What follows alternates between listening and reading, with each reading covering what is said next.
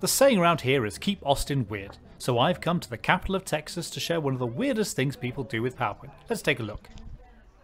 So what's the weirdest thing you do with this presentation? I think it would be to print it. It's a set of lovely looking slides, but they don't contain anywhere near the level of detail that you'd need if they were a standalone document. They're designed to have a presenter provide additional information, but if you add that content into the slides, you compromise their effectiveness when presenting. But there is a way to solve that, which is to print PowerPoint with notes, both the slides and the speaker notes together. PowerPoint calls this the Notes pages. To print it, go to the File menu in the top left-hand corner and then Print down the left-hand side. Here you'll find a variety of different options, but under Settings you can choose what the print layout is. Now this says full page slides by default, and you can see there the entire slide is filling the page. But if you click on this, you get a few different options, including the Notes pages here in the middle at the top. And that now gives you a new page layout with the slide at the top and then the speaker notes underneath, giving you that extra content you need when you print it. The problem is, it looks terrible, but you can do something about it by customizing the Notes page, either for individual pages or for every page using the Notes master. If you're going to customize the Notes pages, the first thing you should do is to customize the Notes master, because that impacts every single page in the deck. To do that, go to the View tab in the ribbon and the Notes master here in the middle. That brings up this, which contains all of the common elements that you'll see across every single Notes page. Now what you really need to do is ensure that the colours and the fonts are correctly branded, because often you'll find that they're the standard Office defaults. So if you go to the Notes Master tab in the ribbon, under Background here on the right hand side, you can choose what colours you have.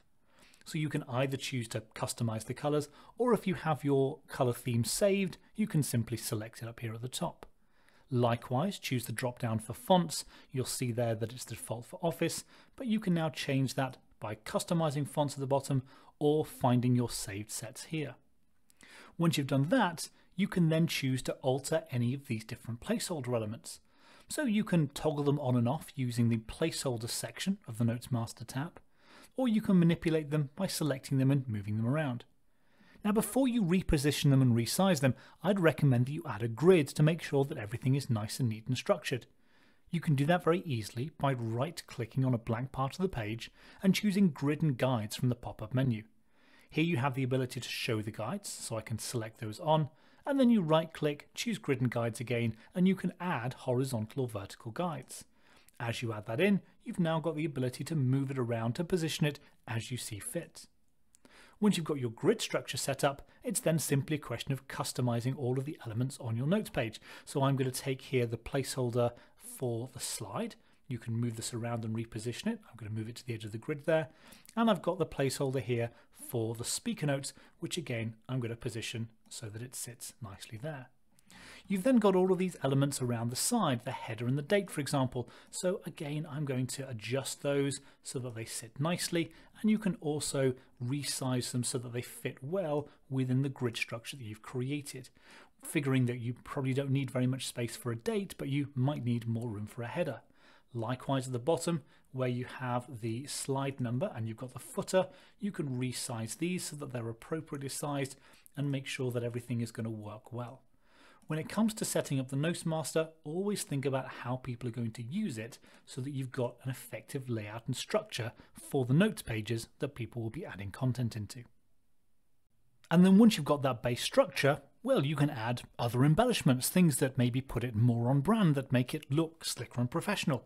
So here I can add in a few just simple elements, the odd line here and there to separate out the content, maybe a company logo because this is a document, so maybe individual pages will get sent out. But you can add things in here which will now appear commonly across every single page in the notes pages. To customize the individual notes pages, you need to go to the View tab on the ribbon and the Notes page over here on the left-hand side. Here you've got the ability to now customize any of the elements of the notes page. The most obvious thing would be to customize the notes themselves. So here you can add any notes or you can change the formatting. So for example, I can select the title there and bold it. Or it might be that you want to select some of these key points and perhaps add some bullet points to them. It's worth noting that any formatting or any content you add to this notes section placeholder will be reflected in the speaker notes of your slides. So if I go back to the normal presentation mode, you can see here in the speaker notes that it's now got bolded title and it's got bullet points here. And in the speaker notes section, if I were to remove any of those, then you'll see if we go back to the notes page, then all of those have gone. So really they are one and the same thing, which can be useful and also a pain depending upon how you look at it. You then might also want to say, well, this isn't terribly inspiring, maybe there's a better thing to do. And there is. You can add your own custom content to the notes page outside of any of those placeholders. So here, for example, a much nicer looking representation of all of that information. A nice new bold title so it's clear and obvious what's going on. You've got individual elements here for the key parts of the text box. You've got some new content which shows us at a timeline progression, and then a key call to action down here at the bottom. So a much nicer, neater looking thing to present to people as a document. And that's terrific up until you realise that all of this is now custom content. This is the only thing that's left from the original notes page, which is the text holder placeholder. So if I go back to the slideshow mode here, now you'll see that you've lost half of those speaker notes. You see how they've now disappeared because they are outside of that placeholder content, which can now potentially be frustrating. So you need to recognize that if you are going to create custom content, it won't then be in the speaker notes, which you may rely on when you're presenting. A neat hack around that is to not put any of this content into that placeholder. Instead, make all of this custom text boxes, custom shapes, custom lines, and instead have your placeholder content shifted off the side of the page. In this setup now, you've got completely custom content on the page itself. This is what will print out when people see it.